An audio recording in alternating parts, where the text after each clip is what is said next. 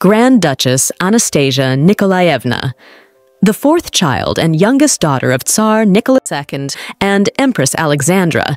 Grand Duchess Anastasia was born on June 18th, OS 5th, 1901, at the Peterhof Palace, St. Petersburg, Russia.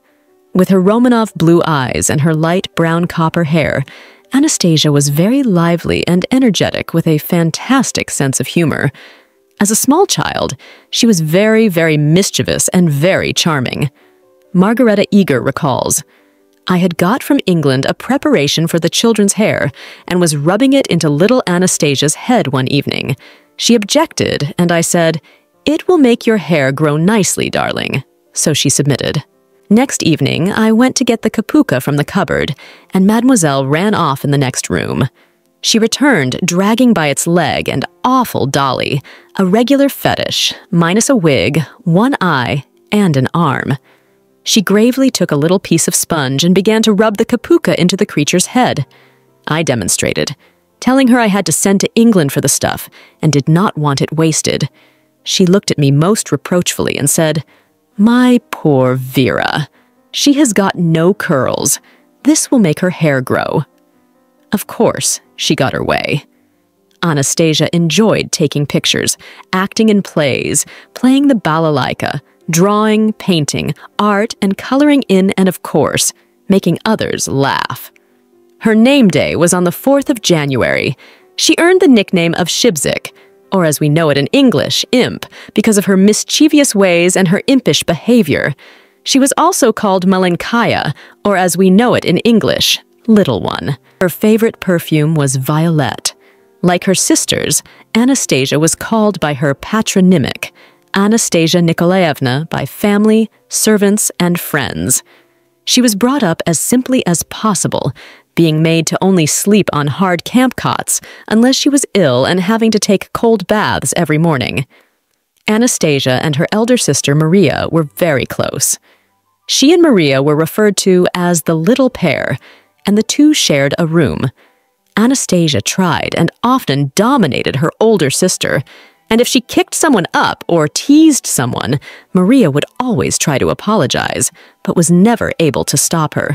English tutor Sidney Gibbs recalls one day he was waiting to start a lesson when Anastasia marched in, dressed like a chimney sweep, complete with the tools and all black from soot.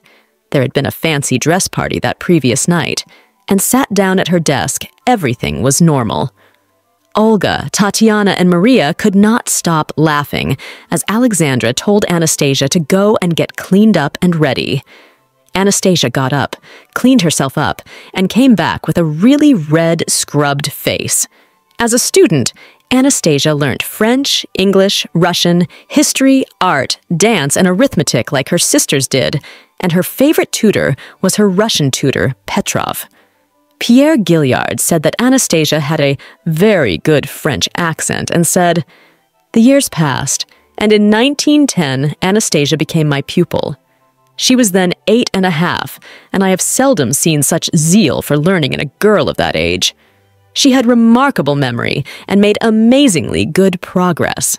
It was like a game to her to learn by heart anything she wanted, and as she had an excellent French accent, and she recited it successfully, whether prose or poetry. However, as she grew older, she lost an appetite for learning and became lazy in her studies. She would climb up trees to escape her lessons and would refuse to come down. Despite her energetic and lively nature, Anastasia suffered from the foot condition, hallux valgus, causing both of her big toes to curl inward. Surgery was considered, but it decided that it was too risky. She also had a weak muscle in her back, which had to be massaged twice a week. She really disliked having the massage, and when the masseuse came to massage it, she would often hide away from her. Anastasia received her regiment, the 148th Caspian Infantry, in the year 1915, but sadly, due to the war, never got to review her regiment or was photographed in her uniform, possibly didn't even receive one either, due to World War I raging on at the time. As told by Gleb Botkin, "Once, in Tsarsko Selo, my father found her alone in the dining room of the palace, tired and perspiring, yet hopping energetically on one leg around the table. "What are you doing?" my father asked her. "An officer on the yacht told me that to hop around a dining room table on one leg helps one to grow," Anastasia explained with great seriousness, without for a moment interrupting her strenuous exercise. The war soon struck in August 1914. Anastasia had just entered her teenage years, and with her then 15-year-old sister Maria, who were both too young to become Red Cross nurses like Olga, Tatiana, and her mother, she would go and visit the wounded soldiers in the hospital, playing games with them, reading to them, and talking to them. Another solider who was also treated at the hospital, who knew Anastasia, commented that she had a laugh like a squirrel and walked rapidly as though she tripped along. Also, as recalled by Captain I.V. Stepanov, in her pockets there were always a lot of round, sweet things, creme brulee. She gave us a lot of them and ate herself all the time.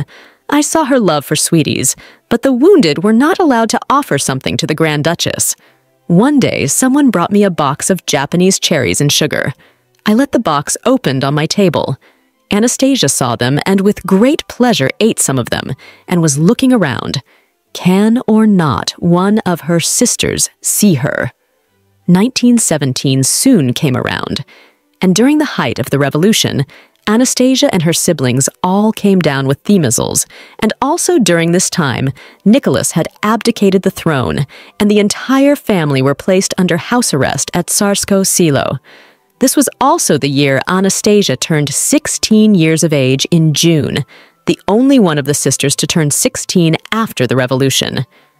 The family were at Tsarskoe Selo until August 1917, where they were then transferred to a town in Siberia called Tobolsk, staying in the governor's mansion.